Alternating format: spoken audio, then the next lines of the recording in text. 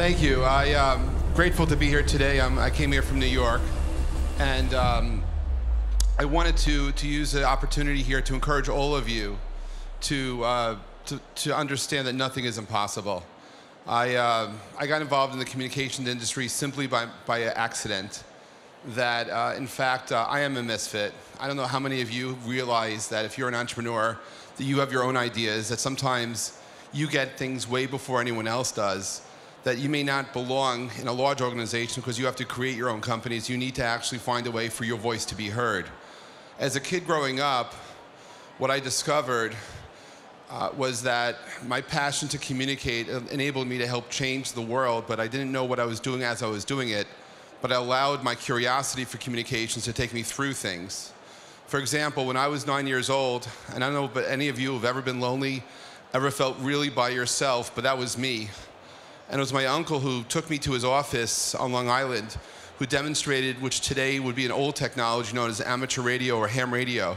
But my uncle brings me to his office, he shows me around, and he had this object on his desk that he flipped a switch, and these tubes that the radio lit up, literally, there were radio tubes inside. And he spoke a very cryptic language, because he was dialing around, and he was finding, I heard noise, he heard voices. And he simply put out this call. He said, CQ, CQ. This is K2QQM calling CQ. Says it for about a minute. Let's go with a microphone. And for the next hour, I was mesmerized. My uncle was talking to people all over the world, saying his name is Fred. He's in Farmingdale, New York, and giving a signal report of how strong the people were. And as I'm doing that, I'm listening to my uncle speak, and I realize that my uncle has the cure for loneliness.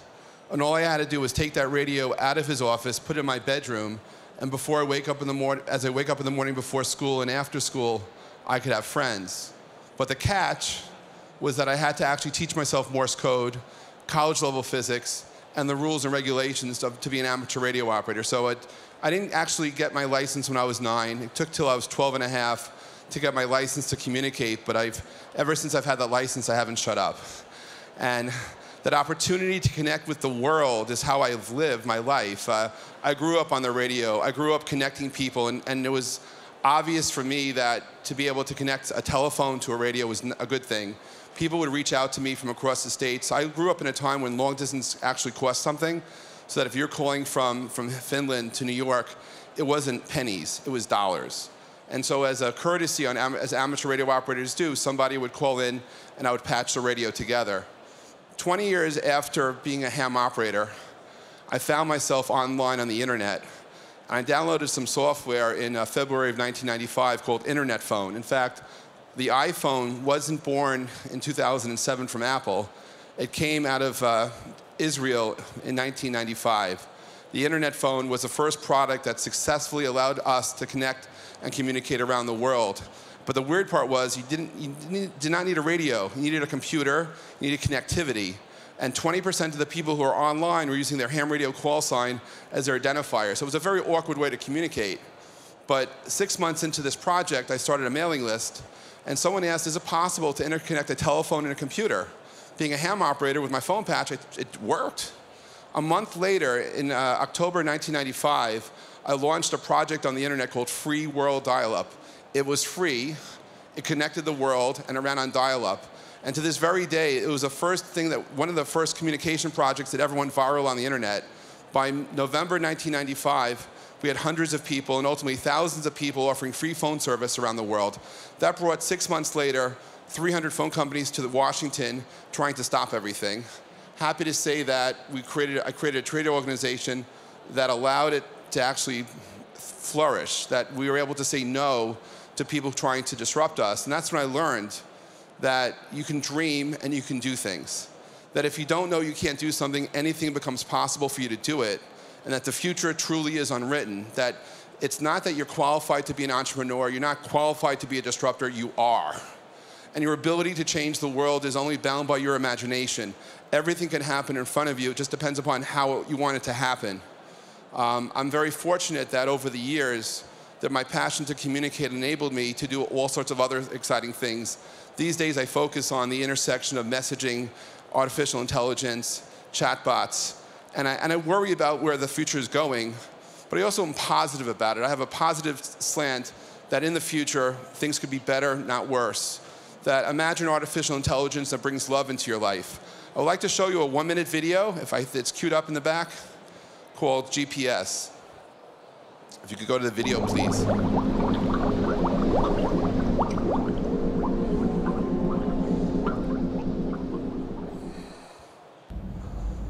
No. Let the nice man clean your window. Oh. Give him the 50. Here. Yep, okay. In 100 meters, turn left. No, I have to be at the airport in half an hour. In 50 meters, turn left. No, I can't. I have to. Turn left. Okay. Call your mother. Hello? Mum? Hello, dear. Mum, the GPS is telling me what to do. What do you mean? How's Dad? Stop the car. Take off your shoes and socks. Tomorrow, take the day off work. It's ridiculous. I can't take the day off. Take the day off work. I can't. I'm just too busy.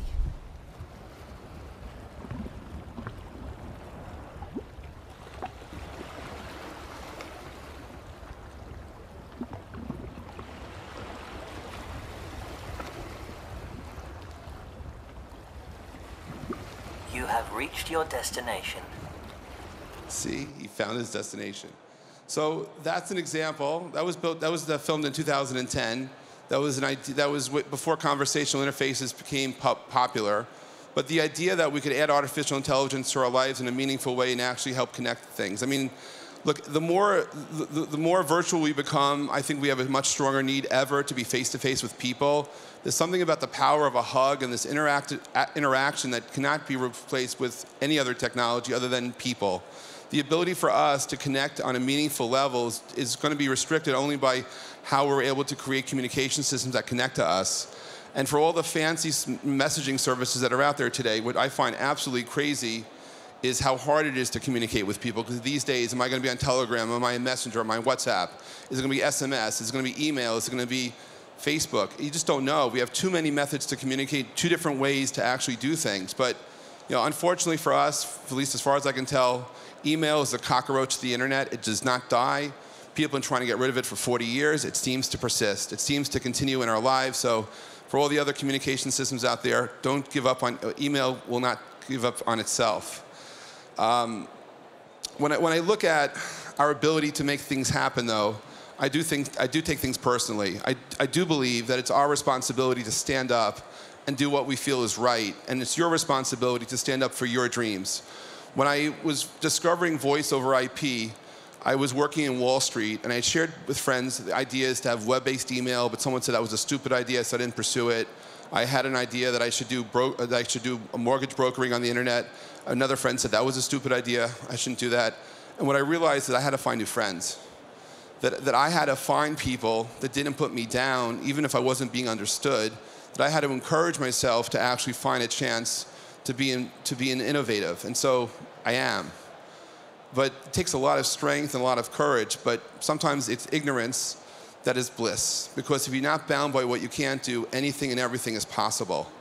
And that when you're sitting here thinking about the dreams that you have or how to pursue it, don't let anyone get in the way of your dreams, including yourself. You need to understand that there's a strength you have inside of you that gives you an idea of what to do every day. You may choose to go in one path, but when you wake up and you find your center and you realize how short life really is, and how many years do you want to spend doing someone else's dream, why not spend that time pursuing your own? I've recently had some life experiences that really allow me to appreciate the moment and appreciate every breath and every chance to do things that I'm passionate about. So I do travel around the world. I do photograph the Milky Way because there are times when I'm looking up at space and I realize how small we are compared to the rest of the galactic universes out there, that I could find the time and just relax and to look up at the stars and try to understand maybe there's something else that's happening around us. Sometimes I get inspired. I know about you, though, the best ideas for startups I ever get was in the shower. I never quite figured out in America, why is it that if I get these ideas for startups in the shower, I go to work, there are no showers. Like, why do I have to go to work? Why can't I actually go there to dream? But maybe one day we'll figure that out. Maybe there are other cultures where you can shower at work and it's cool. But for me, the inspiration comes from working with people that get it, They'll allow you to be a misfit, allow yourself not to fit into anything else but to be yourself. Personally, I like benevolent dictatorships. Those are companies that I run based on my rules. Because when you're an entrepreneur, you get to set the culture that works for you. And so it's one of the biggest benefits too, is to be able to be disruptive, to allow yourself to find that path that allows you to figure out what you want to be. If any of this is interesting to you, feel free to disrupt me. You could find me on Twitter at @ChefPulver. I'm also on Instagram. And if any of you need any advice, don't call me, but my number is +1 516 312 3227. You could find me on Telegram. You could find me on SMS. I'm happy to help. I'm trying to encourage as many people around the world today to stand up and find their dreams and to understand the future is in your power. It's only that we look to you to bring the next generation of innovation into this world. Thank you very much.